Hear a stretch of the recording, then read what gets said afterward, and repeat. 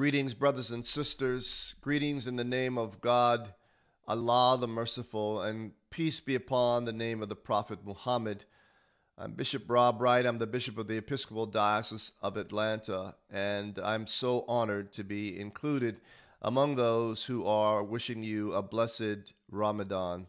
And I do wish you a blessed Ramadan and a holy Ramadan.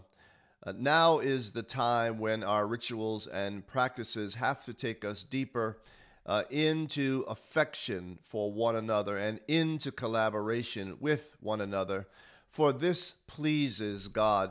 And so I'm so glad to be a part of the interfaith family of Atlanta and beyond. And it's in this relationship that we get to know more about ourselves, our own traditions, and about God.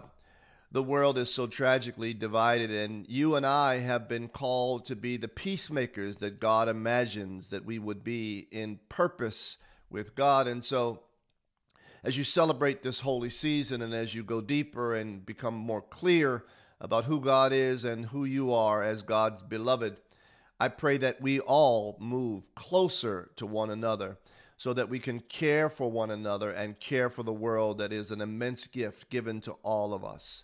Again, happy Ramadan, blessed Ramadan, generous Ramadan to you.